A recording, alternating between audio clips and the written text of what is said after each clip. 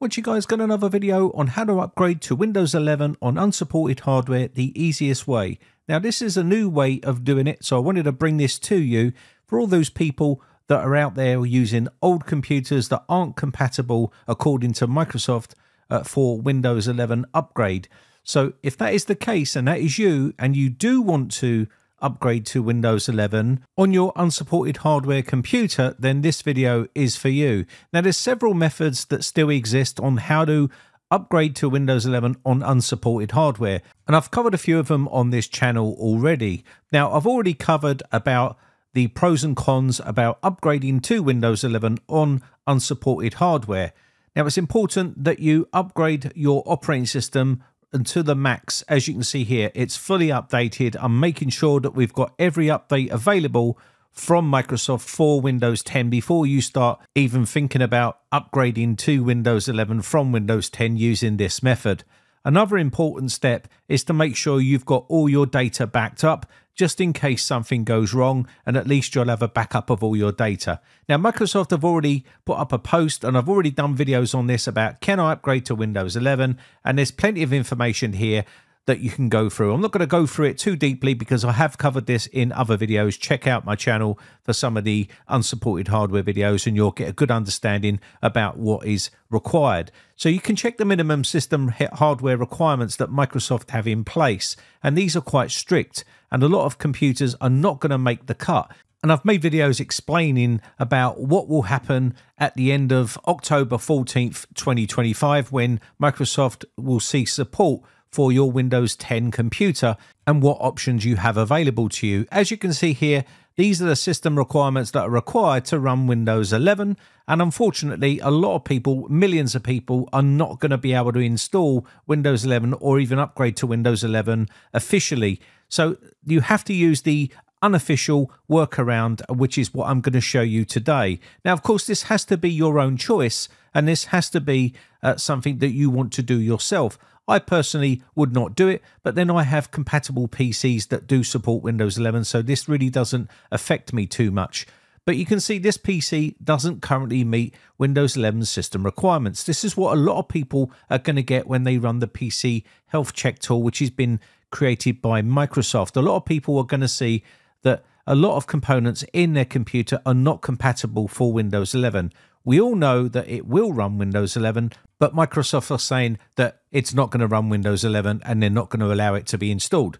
Now, I'm not going to get into the nitty-gritty part about what can happen if you install Windows 11 on unsupported hardware. As it is right now, you can still install Windows 11 on unsupported hardware and you'll still get all your updates. But Microsoft have threatened to cease security updates for the future for unsupported hardware. So what you're going to need to do if you want to continue and install Windows 11 on your computer, you'll need to download the Windows 11 ISO. Now, what's important here, if you want to keep your data, is to make sure you download the correct version, the correct language pack for this ISO. Otherwise, you will not be able to keep all of your applications. If you do want to keep those, it's important to choose English International or English United States or whatever other version you used when you installed Windows 10 on your computer. It has to be exactly the same for you to be able to keep your programs. So I'm going to download the international version because that's the version on this computer, and I'm going to download this ISO and I'm going to show you how simple it is. You don't need to create any bootable USB media. You don't have to do anything. All you're going to need to do is download this program, which is called Fly-by-11, and I showed you this in a previous video, but he's upgraded it and it's made even simpler to be able to install Windows 11 on unsupported hardware. Now I already know that you can use Rufus and many other methods to be able to install Windows 11 on unsupported hardware. This is just another method, and it's probably the easiest method that you're going to be able to use if you're not really computer savvy. And that means you'll be able to just use this method to be able to quickly drop the ISO onto the application, as you'll see right here on this image right here. And basically when you drop it on there, it does automatically prep the ISO ready to be installed and upgraded onto that system and accept the unsupported hardware, which will then allow you to upgrade to Windows 11 on that computer which is not compatible. Now, that being said, as it is right now, you can still get all of the latest updates on that computer with Windows 11 on it for the time being, until Microsoft decide to either stop updates for unsupported hardware, or they do something more sinister to stop you receiving updates. So as it is right now, you can still use Windows 11 on that old computer. You just need to download this application and download the Windows 11 ISO, and I'll show you. So keep anyway is what you're going to need to do here, because obviously it's an unrecognized file and Microsoft have already blocked it, but it will run and it is safe to use. And you can see all the code that he has on this website. So next we have the two files. We have our ISO file and we also have the program. Just double click on it and you'll see a program that looks something like this that opens up, and it says drag and drop the Windows 11 ISO to patch it and install on unsupported hardware. It's called an in-place upgrade, and it's that simple. He's even got all your Q&A questions down here and answers for people that ask a lot of questions, and it should answer some of the more common questions that people ask about this particular process. Is it legit?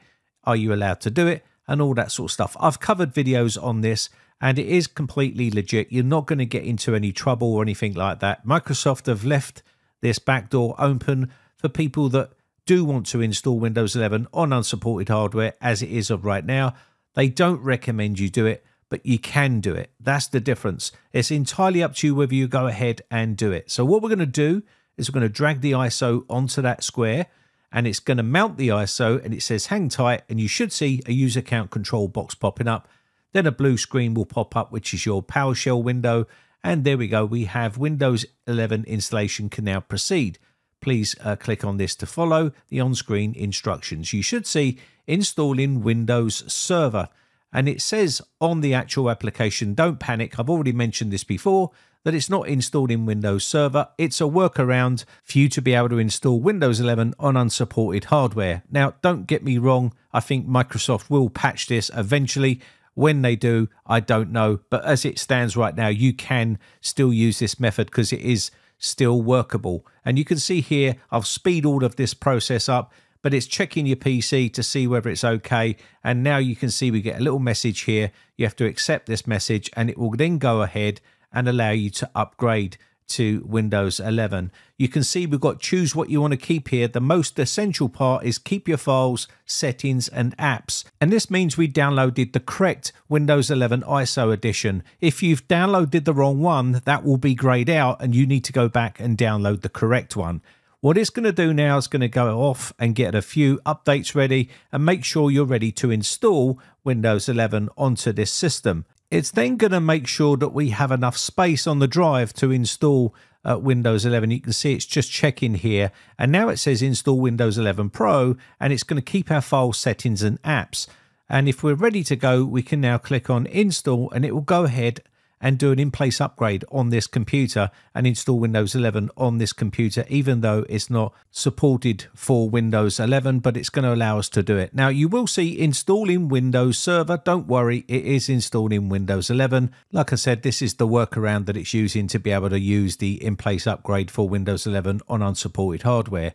So we'll speed through this, and you should see almost there, and we will be at the desktop of Windows 11 on the same computer. It's kept all our data, as you can see right here, and you've just done an in-place upgrade of Windows 11 on your unsupported hardware, which is your old computer. Now, again, I've made videos about what you can do with that old computer, whether you want to install Linux or whether you want to pay for another year's worth of updates, or whether you want to use this method to use it on unsupported hardware. It's up to you at the end of the day. Now, if you wanted to create a clean install, you can apply the compatibility patch to an ISO using the clean install line right here. You would have to have an already pre-made USB flash drive with Windows 11 on it. Click that, and it will then make that USB flash drive compatible with your old computer and be able to do a clean install rather than do an in-place upgrade. But that, again, is entirely up to you whether you want to go ahead and do it. Now, just to address all the trolls that will leave comments in the comments section saying you want to make your mind up, you're contradicting yourself. 1 minute you say don't install Windows 11 on unsupported hardware, and then you're making videos showing how to install Windows 11 on unsupported hardware. That is right. This is a how-to video on how to do something.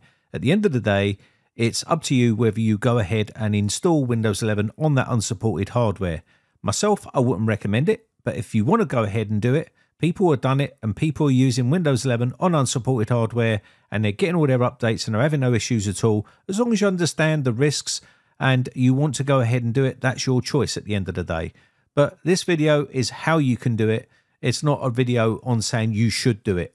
Anyway, with that said, my name has been Brian from briteccomputers.co.uk. Let me know in the comments section down below whether you've upgraded to Windows 11 on unsupported hardware and how long you've been running it for. I think it will really help some people out.